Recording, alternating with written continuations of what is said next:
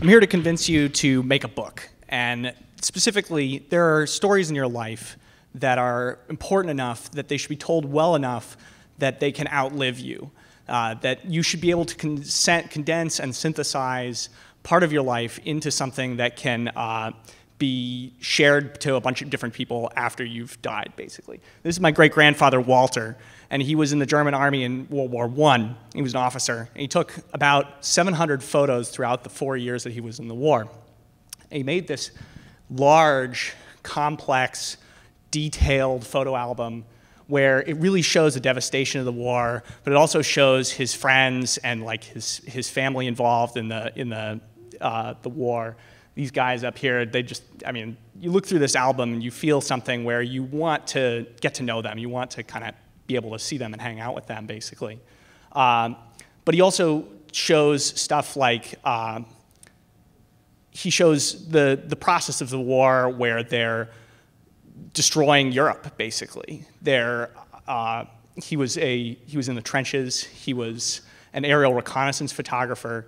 And one of the things that's interesting about this book is he didn't really write too much in the album itself, so most of it is a mystery. And when I first came across it, my mom just pulled out this big black photo album from under our coffee table and said, "Here, you need to look at this." And I spent 2 years researching this book and interviewing everybody in my family and trying to find out what the real story behind it is. And you can imagine the amount of time that Walter took to make this album originally, and he still didn't quite convey his stories properly. He's printing and developing hundreds of photos, gluing them all into this album. And I decided this needed to be preserved for another 100 years.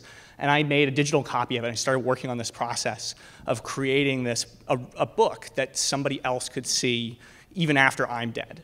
And in the process of doing this, I wound up sharing the photos and sharing the book and the story online on Reddit's history section. And I found out there's this group of people out there who are really interested in the stories of history and the stories of these times, and they want to know about this kind of thing. So I reached out to Kickstarter. I found 2,000 people who wanted to hear Walter's story, wanted to hear this family story that we thought was just interesting to our family. And I started to develop this. I started to make a book out of it. And I got so much encouragement and support, and they helped me translate the difficult German script, and now I have a book. And this is a process that changed my life entirely. It really changed how I think about everything and how I go about just what I do. And you're probably thinking, well, as I tell this story, well, I don't have a story like that. This is fantastic. I'm not at the cusp of an era. I'm not in the middle of a war. But what makes Walter's photos so interesting is they're genuine, they're intimate.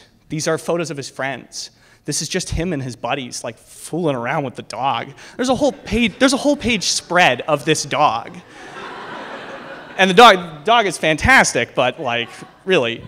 So there are modern instances of this too, where there are people like these kids, these teenagers in Southern California breaking into people's backyards and going and skating in their neighbors' pools. And this guy, Craig Stasek, went around with these guys from Dogtown, the Z-Boys, and he's taking these photos and he's collecting it. And it turns out that this is like the cusp of skateboarding becoming a real thing, because surfing culture switching into the streets, becoming a skateboarding culture. And you've got stories like this too. They're in your computers, they're around, they're on Facebook, but it's not something that you can give to somebody. It's not something that you can share easily. And it doesn't have that personal connection to what you're talking about and what you want to share. So here's a great example of how you can solve that problem. I received this book from my friend Kevin last year for Christmas, and it details his time in the Himalayas in 1976, where he went on this journey. And when I went through the book the first time, the first thing I thought was, where can I get a sweet sweater like that? But as I started to think about it, and I had the book for a year, I really wanted to have a journey like this. I felt connected to this. I felt more connected to Kevin too. And the book itself is very simple. It's very simple paper. It's something he made on a vanity press. He made it on Amazon CreateSpace or Lulu.com or something like that. And it's something he made on his computer at home, and then he printed it out and had it sent out to everybody on his address book. And so telling your story is not very difficult, is not very expensive, And it's totally worth it. It'll change your life. So please go do it.